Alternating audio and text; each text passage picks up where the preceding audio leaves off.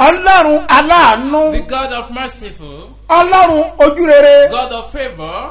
Ọlọ́run olùfẹ́ jùlọ. God of most blessed and beloved. Mo gbàdúrà fún ẹnìkan tó gbàgbọ́ nínú ọ̀rọ̀. I pray for someone that believes in wealth. Ọlọ́run aláàánú yóò fi àánú bẹ ayé rẹ wò. God of mercy will visit you with mercy in Jesus' name. God that is full of favor. Ní àkókò yìí gangan. In this time. Kí ìwọ nílò ojúrere. That you are in need of favor. Kí ìwọ nílò àánú. That you are in need of mercy. Ọlọ́run yẹn bẹ̀ ọ́ wò. That God will visit you in Jesus' name. Àwọn áńgẹ́lì kan wà ní ìṣàkóso. There are some angels that are in control of this kind of thing. Áńgẹ́lì kan bẹ̀. There are some angels. They are for mercy. There are some for help. They have some for lifting. They have some for victory. And so on. Who are those that I called today? They are the one that will render favor for you. Yes, as human beings, as the king, as the chief, as the rich, as the honorable one, as those that are powerful. In the name of Jesus, I pray. Angel of favor. They will give you favor in Jesus' name. God, the angels that are merciful, in the name of Jesus. Yes, they are coming straight to you. In the name of Jesus. Go and receive their visitation in Jesus' name. Mary receive our visitation. The name was Gabriel. Was on duty. Yes, his own work is to deliver message that the Lord sent him from heaven above. So he's a messenger. In the name of Jesus. Yes, he walked on Monday. But the one that I'm calling right away, they are the merciful angels. Yes, in the mighty name of Jesus.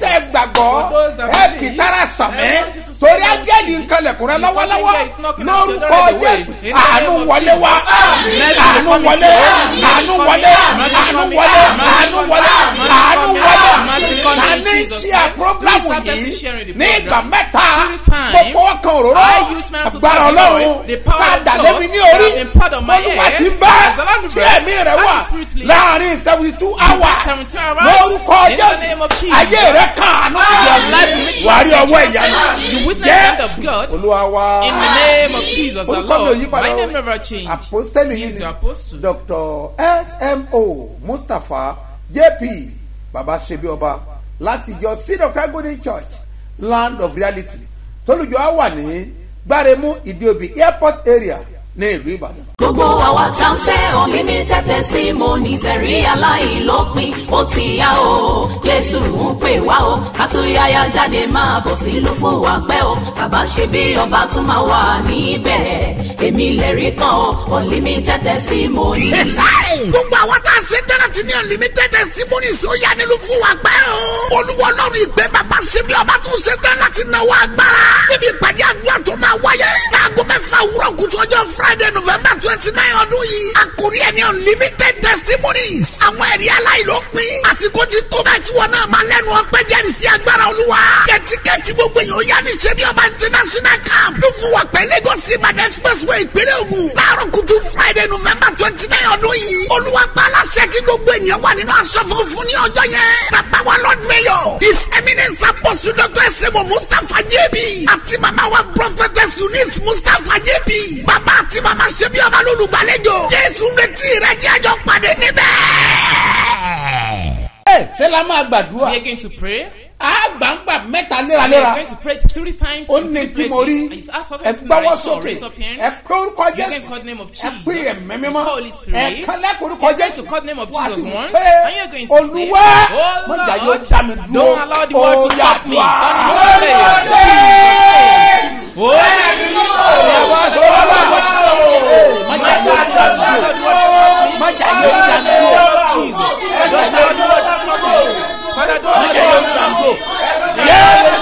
Olúwa wá.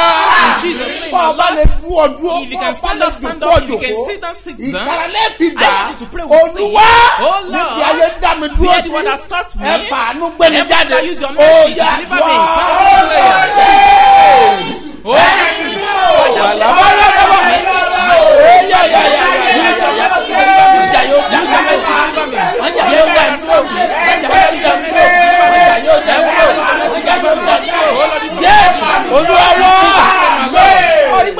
You see the third time, you're not going to start a position, you're going to raise up hands, you're going to say, Lord, don't, I'm unstoppable, oh yeah, turn it to prayer, Jesus,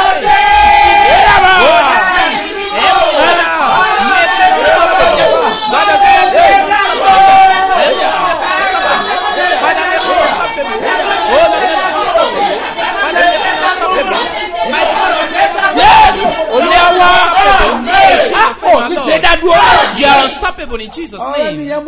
Yes, it was the test of that when his sight was taken away for 12 years and he was unable to see. Yes, his life was stopped. Yes, they stopped his life. That you can't go anywhere more. When someone did not see, so definitely his life had been stopped. Yes, even if you have something, they will be selling it. At this present, there is nothing he can do because he didn't see. If they say you should sign, you don't know what is going to happen in his future. Maybe if it is checked, maybe they have sold his house, he didn't know anything, since he was unable to see for 12 years. Oh my God. Orúkọ yín bàbá àti ibi tẹ́ ti wá. Orúkọ mi ni Salaudeen Maruf láti àdúgbò Òpóyè Ọ̀sà nílùú Ìbàdàn. Ìpèníjà ojú tí ń bá yín fíró ti tọ́dún mélòó? Ó ti tó ọdún 12 lónìí. 12 years? Yes. Iṣẹ́ wo lẹ ń ṣe? Mo ń gégi nínú igbó ni. Àtìgbà tọ́rọ̀ ojú ìti ṣẹlẹ̀ ṣẹ́ ń láǹfààní àti lọ gégi. Àmì láǹfààní ẹ̀rọ. Báwo ni ibo lẹ ti dé ná? Tẹ́ ti lọ ṣe ojú yẹn tẹ́lẹ̀? Mo ti lọ sáwọn hospital irú academy hospital yẹn mo ti lọ bẹ̀ láyé àsìkò kílókọ Ajímọ̀bí ó fún wa ní grace kan pé ká lọ sí hospital pé kán bá aṣojú yẹn lọ́fẹ̀ẹ́ ṣùgbọ́n fortunately nígbà tán test wa tán wọ́n kàn tó ń sọ nǹkan míì fún wa pé àwa tán ti mú pé a máa ní àǹfààní yẹn wọ́n la tún máa sanwó so a sì lórí ọ̀fẹ́ owó ńgbà náà. ṣùgbọ́n ṣe ẹ ti ríran báyìí. mo ti ríran báyìí o. méjèèjì ti ríran clearly. ẹyọ kan mo ti ṣe ó sì ríran. ok ìgbà wọn ní kẹ́ wá fún kejì. wọ́n ní ká wá fún kejì lẹ́yìn oṣù kan tá a bá ṣe refuse náà. ẹ dúpẹ́ lọ́wọ́ àwọn tọ́lọ́ ń lò fún mi. mo kọ́kọ́ dúpẹ́ lọ́wọ́ Babasebioba nǹkan wọn ò ní bàjẹ́ iṣẹ́ ìránṣẹ́ wọn ò ní bàjẹ́ mo sì dúpẹ́ lọ́wọ́ bàbá Kúété ẹ wá bá mi dúpẹ́ lọ́wọ́ ìlàjà náà toró ń lọ so mímọ́ bàbá Kúété tó yẹ kí n lórí ọ̀fẹ́ ìgbà. orúkọ yín àti ibi tí wá. orúkọ mi ni Salaudeen Maruf láti Òpóyè Ọ̀sà nílùú Ìbàdàn. My God. Ọlọ́run o. My God. Ọlọ́run mi o. My God. Gbogbo ẹni ń gbọ́ mi. Májà yóò gbójú lára wọn. Lord, want to snatch their sight in Jesus' name. Ayé ò ní dá ogun lẹ̀. The world will never stop in Jesus' name. Oh my galabati. Oh my God, in the name of Jesus. Ayé aṣọ àwọn kan di tán di yé lé. The world will turn some things what they are prizing. They will say they brought him there. They take him there. Ayé ò ní sọ ìdíyelé lórí. The world will not turn to someone that will praise in Jesus' name. In the name of Jesus. Wọ́n yẹ fáànù. You see yes, they want mercy. Yes. Ẹnìkan ní akama solution mẹ́ta. Someone said we should be doing it every 15 months. I said, just money 8,000 lánilẹ̀. Yes, I said we have 6,000 plus 9,000 people that we have to grant. After we've taken many people to Abuja, yes, we still have many people on grant this year. Àti tọ́jú over 8,000 ènìyàn. We've took care over 8,000 people. And we still proceed because the year has not ended. Ẹnìkan àjọ ọwọ́ àlùfọ́ àpẹ. Yes, someone was at Lufa Akwe. Ó lóun fi 10,000 ràn wọ́n lọ́wọ́. She said she helped these people with 10,000 naira. After that, we hear from her what's up. Orúkọ mi ni Adéjọkẹ́ Balikis Balógun. Mo sọ̀rọ̀ ní àti Ìkòròdú. Àdádì èmi náà lẹ́rìí. Ọmọ ọjọ́ orí afẹ́fẹ́ ni mí. Mo kàn máa ń gbọ́ rí òwúrọ̀. Ìgbà míì gan mo máa ti sùn gbàgbé. Bọ̀ tí bá padà lọ Facebook, ìtẹ́ bá ti ṣe bí i 1 hour 2 hours ni mo jí. Mo máa ṣáà make sure pé mo ń gbọ́. Mo dẹ̀ máa ń make sure pé mo sọ ọ̀rẹ́ májẹ̀mú mi. Ẹ̀rí mi alákọ̀ọ́kọ́ ni wípé ọjọ́ tí àwa sí Lúfọ̀ Àpẹ́ first time tí màá wá ní èmi ò lọ rí. Mo ṣáà sọ fẹ́ gbọ́n mi torí àwa mẹ́rin ni ìyá wa àti bàbá wa bí. Àti lose mọ́mí wa ti pẹ́ àti lose daddy wa náà ti pẹ́. So èmi ti marry ẹ̀gbọ́n mi náà ti marry last born wa náà ti marry ọkùnrin àárín wa nìkan ni kò ì marry. Òun náà wà lọ́dọ̀ mi jọ ìmú wá sọ fún wa ní ẹ̀jẹ̀ jẹ́ ká lọ sí Lúfọ̀ Àpẹ́ táwọn máa ń sọ lọ́rùn ayé ẹjẹ́ á lọ káwa náà lọ ṣe prayer.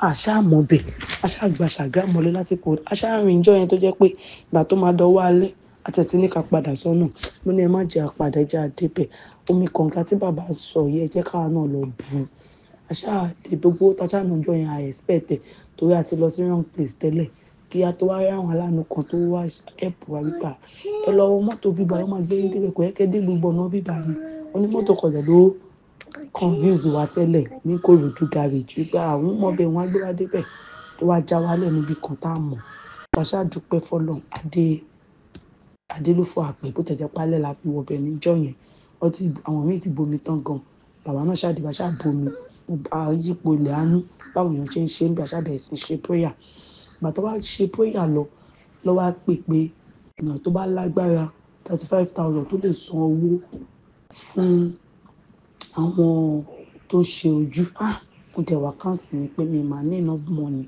má dẹ̀ ṣe máa lọ́lé ìwọ Ọlọ́run irú kí mo dẹ̀ rìn mí kí n san owó yìí mo mi ṣáà fi dára dìde mo wá lọ san I think it's 10,000 níjọ́ yẹn mo wá lọ sọ pé Ọlọ́run bàbá ṣe bí ọba orí tí mo máa ń retí Ọlọ́run jẹ́ kí n rí ní December last year mo wá rí program kan tó ń ṣe health care program mo ṣáà lọ fún kọ́ọ̀sì yẹn ní Ìkẹjà ọkọ mi wá sọ fún mi pé ìwọ ò ṣe kọ́kọ́ wá babe kó lọ fún kinní yìí tó bá wọ̀ bá ṣe tí wọ́n bá ọkọ wá láàrin oṣù 6 gbàtẹ́pọ̀ ní nurses láti mú ọmọ torí mo ka kinní yẹn online pé at the point of entry ìwọ tó bá ṣe care job program yẹn tó dẹ̀ wá sùn wípé o fẹ́ wá ṣiṣẹ́ àwọn company yẹn ló máa send invite sí airport wípé sí àwọn visa kinní wípé àwọn nídìí èèyàn ní kó wá bá wọn ṣiṣẹ́ ní company àwọn ọmọ wa lu visa yẹn gbà yín pé at the point of entry wọ́n máa fún yàn ní permanent residence so wà náà tó bá máa jẹ́ bẹ́ẹ̀ wò ṣe iṣẹ́ owó yẹn pọ̀ wọ́n ní owó tí máa fi ṣe 8 million wípé torí àwọn ló máa fún wa ní iṣẹ́ ọ̀dẹ̀ tó máa fún wa ní accommodation wọ́n á ní wọ́n kọ́kọ́ ṣe tí wọ́n bá kọ́kọ́ ṣe láàrin 6 to 1 year wọ́n bá kó wá ṣe fún àwọn tó kù wọ́n á rò pé ó pè náà mọ́kọ́ lọ fún kọ́ọ̀sì yìí ó ná bí almost 300,000 òun náà ni ó fún mi bọ́ ètò wá yà mí lẹ́nu ní pé ìjọ tí mo wá sílùú fún àpẹ́yìn tí mo dìde tí mo tiraka nínú ọwọ́ mi tí mo san owó yìí mo á ní ọlọ́ mo máa ń rí tí owó kọ́mímà náà máa fún mi ní half of the money torí half payment la máa kọ́kọ́ sọ before ká kọ́ máa sọ 4 million before ká tó san another 4 million ká tó wá visa bá ti jáde la máa sọ balance of 4 million wọ́n á ní ọlọ́ báwo mo ìfẹ́ ṣe ọmọkùnrin tó ti fún alóòkọ̀ tẹ́lẹ̀ lọ sí ibà ṣó máa tún fún mi bàbá ṣáà ń gbàdúrà pé wọ́n lọ́ọ́ bàbá ṣe bí ọba má jẹ́ ń wá sílùú fún àpẹ́ lásán pé mi náà lẹ́rìí bàtà wá padà délé I think after 2 days bó ṣe mẹ́sẹ̀gì mi nìyẹn báyìí lọ sọ̀rọ̀ torí a lè ṣe ká má sọ̀rọ̀ lójoojúmọ́ bẹ́ẹ̀ bá mi sọ̀rọ̀ nìyẹn gbà bẹ́ẹ̀ ọmọ nǹkan tí mo dẹ̀ máa ṣe fún ẹ ní wípé máa kọ́kọ́ fún ẹ ní 4 million yẹn I was surprised when to send owó yẹn sí mi nígbà yẹn mo wà surprised pé kí ọkọ lọ san owó yẹn lọ kí n máa bẹ̀rẹ̀ processing yẹn lọ Ọlọ́run ṣe bí ọbọ ṣe ń pè yóò pé mi o. ẹ gbọ́wọ́ sókè. Raise up your hands, everybody. Olúwa say my fún mi Lord capital miracle. give me my own capital miracle. Olúwa mi Ọlọ́run mi. My Lord my God. ẹni tí mo ń sìn the ní one that I ọ̀sán serve àti both ní day òru and night. ẹni tí ń gbọ́ mi bẹ̀ Someone yẹn is under my voice ó over wà there. nílò ìyanu He's in gbòógì need of capital lórúkọ miracle. Olúwa ó yá In the name gbà of the Lord. á. Receive it in Jesus' name. Oh my àṣẹ God. máa jáde Authority is going to come forth this morning. ìpàdé àárọ̀ yìí máa le This morning program is going nínú to be ìpàdé tough. agbára láti In ṣe the bí ọba power to reign as a king àbí program. kò ní He's the testimony most for you to have ní testimony. I fiọ́lẹ̀ won't o leave nílò wòlíì rẹ you. You need your kọ́ orí prophet. lójúkojú Don't you have to look at your prophet. Have the look for preparation. àpẹ. Look for a prayer. 24 Yes, hours. 24 Ó máa hours. ní He's agbára. going to be Ẹgbọ́n mi powerful. sà, Hear me, sir. gbogbo àwọn ikọ̀ Ọlọ́run All the àlàyé ministers of ní living gbogbo God ẹ̀jẹ̀ wa at pátá all our wọ́n ti branches. wà lúfà Yes, they were ó at máa ní Lufa, but agbára it's going to be yé powerful. múrí náà yà In the name of Yakudi Jesus, ànàlá in the name mo of Jesus. pàṣẹ I káyé rẹ ó dìde Your life is mo láyé ẹ máa I dìde said your life is in nínú Jesus' capital name. You miracle need capital mọ̀mọ́ yẹn miracle sọ also. nípa That capital one said miracle about capital kéèyàn dẹ̀ ní miracle. oore ńlá Someone àkọ́kọ́ should receive oore first ńlá goodness, kejì second àti goodness, ẹ̀kẹta. and the third one. orúkọ yín mo béèrè. orúkọ mi ni ọmọrílé wa ọmọrílé dàpọ̀. láti Òṣòdì ní Máfolókò.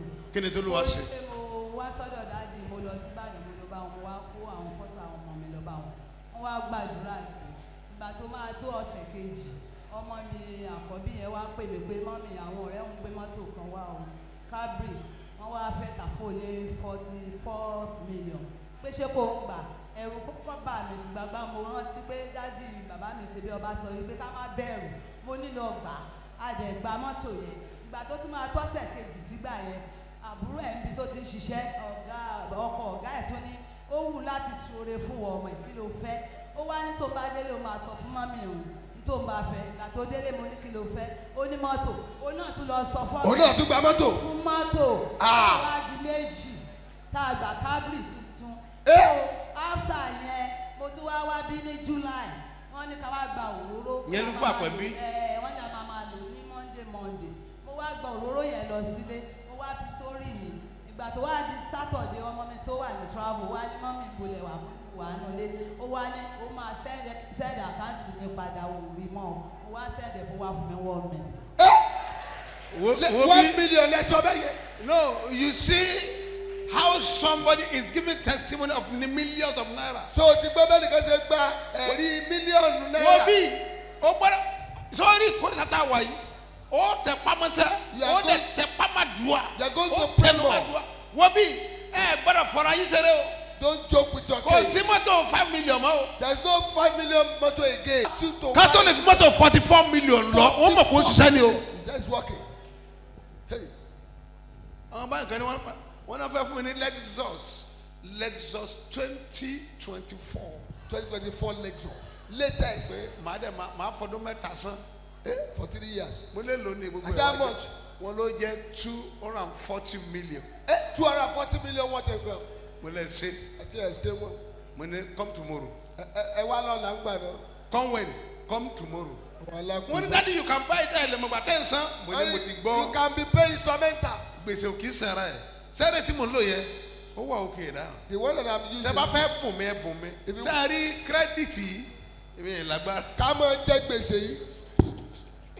Torí pọ́n ti mọ̀ pé mo lè kí n wá kówó rédíò kí n wá kó lọ sí ìdí mọ́tò kí wọ́n máa ṣe fine boy. Ẹ lè bá tèmi jẹ́. Lẹ́kùn orí ṣẹ̀ṣẹ̀ sí ni. Ṣebí 1 million ló sì ń fún ọ. Lẹ́kùn orí ti sí fún ọ. Lọ́ máa gbowó gidi. In the name of Jesus. Ẹ máa pọ̀ sí Jésù Olúwa wa. Yay! Ta ní ìrètí capital miracle. Who is that person waiting for capital miracle? Àwọn kan dẹ̀ fi tara sàmì. Some are saying amen with speed. Torí wọ́n mọ̀ pé tí wọ́n máa dé. Because they are very sure that their own capital miracle will come. My Lord, my God. Ìyárú àbí nàyàhá. Ẹjọ́ ẹ tẹ́wọ́ yín. Please spread your hands. Ẹ̀yin tẹ́ ẹ nílò Those capital in need of miracle. capital Ó yá miracle. gbà tiẹ̀. Receive yours in Jesus' name. Ó yá gbà. Receive yours in Jesus' name. Ó yá gbà. Ó yá gbà. In the name of Jesus. Ayé àdìdé. Life will be elevated in Jesus' name. Yes, Olúwa wa. Mo kí gbogbo ọmọ Ọlọ́run. I greet all the children of God. Pé a kú ìmúra Lufapẹ. Happy preparation for Lufapẹ program. Ìpàdé tí oṣù yìí kò ṣe má lọ. This month's program is a must for you to attend. Torí ìpàdé ńlá ni. Because it's a great program. Èmi l'Olúwa bá sọ. Yes, the Lord spoke to me. Mo dẹ̀ sọ fún yín. And I told you. Nǹkan pè ní wòlíì. What Àwọn is wo called wòlíì? prophets? Who are the prophets? Mo ti sọ fún yín pa. I told you about it. Ẹ múra. Yes, prepare. Pàápàá tó o bá wà lẹ́kọ̀ọ́. Especially if you are Lagos City. Tó o bá wà ní Ṣàgámù. Tó o wà l'Abẹ́òkúta.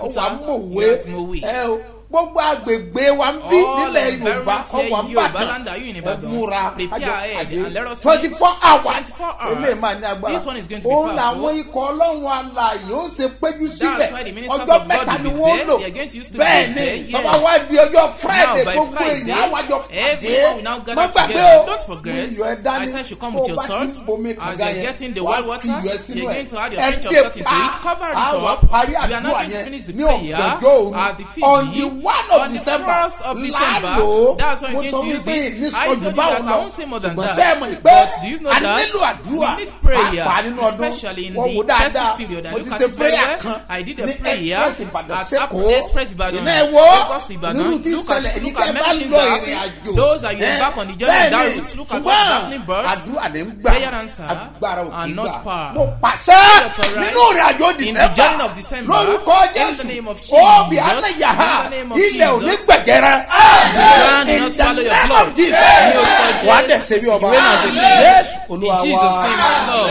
ẹja wòwe mímọ́. Now let's just check the Holy Bible. wà ní òwe onísàmù I'm orí in the book kẹfà of Psalm, ẹsẹ̀ chapter 6, kẹrin ẹ̀dáwó verse 4. That's what we're going to Psalm orí check. kẹfà Psalmist, chapter ẹsẹ̀ 6, kẹrin verse orúkọ 4 ẹ̀ pé says thus, padà return, Olúwa O Lord, gba ọkàn mi deliver my soul. gbà mí là nítorí Oh, àánú rẹ save me for thy mercy's sake. ìgbà The kejì second time, padà return, Olúwa O Lord, gba ọkàn mi deliver my soul.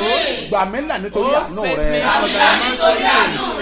ìgbà kẹta ó The kà third pọ̀ time we shall read 1 together. 2 go Return, Olúwa deliver my soul. Oh, save me for thy mercy's sake. nítorí àánú Because Olódùmarè of the mercy of àgbà King ọkàn rẹ là God, your soul is saved in Jesus' name of name. Jesus gbọ́ lọ́jọ́ bí òní Obey the oníwọ́dé celebrants, those of anifásitì ó máa rí àánú gbà you shall obtain mercy in Jesus' name. In the wà á rí name of àánú the Lord, gbà you obtain mercy in Ọlọ́run máa Jesus' da ayé rẹ name. God visit your life. á gbé ògo rẹ jáde Your glory will wà á manifest in dẹ̀ Jesus' ṣe bí name and ọba reign as a king. ìgbéyàwó rẹ kò ní Your dàrú marriage will never á scatter. kò fún ìgbéyàwó Your rẹ marriage shall be blessed. birthday Happy birthday to and you. happy wedding And happy anniversary anniversary to you. lórúkọ In Olúwa the name of ó our máa Lord, rí àánú you gbà obtain mercy everlasting in Jesus' name. I reign as a king in Jesus' name. In Jesus' name, our Lord. Amen. In the name of our Lord, you obtain mercy in Jesus' name. This morning I'm expecting you in the program part reign as a king. It's going to be powerful. Hear me, sir. Everyone going to visit you with miracle, with mercy.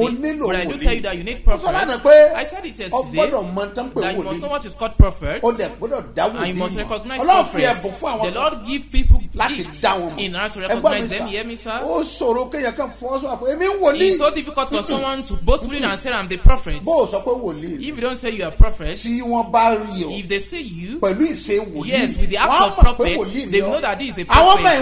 Yeah, the disciples, they don't call themselves apostles or Christians. People see the act in them. Yes, they recognize them that truly this one, they are true Christians. They are like Christ. Yes, they are like Christ.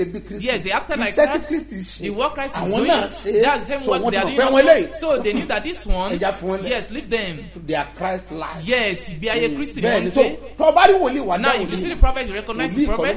It's not prophet that will tell you that I'm a prophet. No, I have to tell you this. I have the grace to be a prophet for 17 years. I was in evangelist position for many years before I become an apostle. Yes, I know the difference between them. I know the difference. But let me, I'm going to talk about it today. It are some gifts that are given to the prophet. That yes, he's having a particular gift. Now let's check the 1 Corinthians chapter 12, verse 8. That's where we're going to start. 1 Corinthians chapter 12, verse 8. What does it say?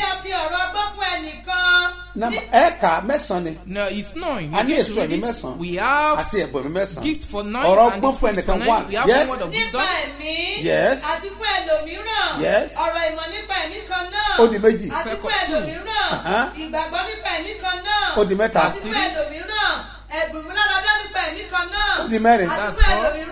Iṣẹ́ ìyanu ṣe àti fún ẹlòmíràn ìsọtẹ́lẹ̀ àti fún ẹlòmíràn ìmọ̀ ẹ̀mí yàtọ̀ àti fún ẹlòmíràn onírúurú èdè àti fún ẹlòmíràn ìtumọ̀ èdè. That's 9. Yes, gift of the Spirit. Is the Lord has gift on someone. Now, what they don't give you, you can't give it someone. Oh, le fun yen to ni.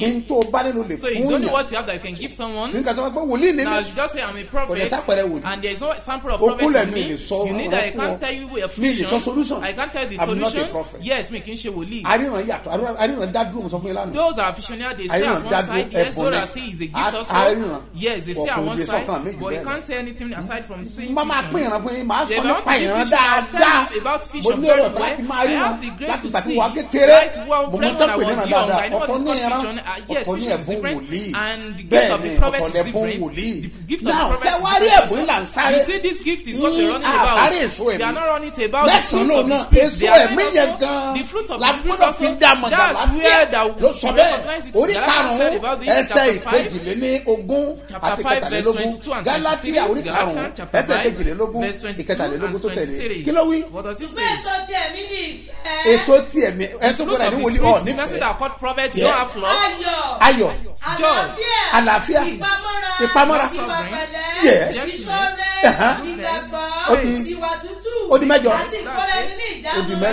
that's 9. So it's not more than that. So you so also go and read it. So a prophet that don't have this kind of gifts, no, you are not complete. The fruit of the Spirit must be in your body. Yes, a prophet of God. You must have temperance. You must love everyone. Yes, you must have long suffering. You must be able to overlook some things. Those fruit of the Spirit are what they see in you. Yes, prophet must not have pride. When you have the Spirit of the Lord in you, yes, pride must live your life. Yes, you must not act as the world is acting. You must be different. They will make them know that you are a man of God. It's not only pastor that has this. Some will say, I'm a prophet, I'm a prophet. Elijah that killed people. Go and read the story very well. What happened to him? What happened? Yes. So Prophet must be a minister of God. He must be a someone that acts like Christ. He must love like Christ. He must be able to gather people with you like Christ. He's not that you should now become pride. You should be full of pride. No, God hates pride. Yes. Those that are moving higher, you love them. Those that are moving higher, you love them. You assist them. That's what will make you recognize the man of God. You see, prophets. Yes, I can't finish it today. I'm going to finish it tomorrow. Now by tomorrow, I'll now tell you that prophets also have boss.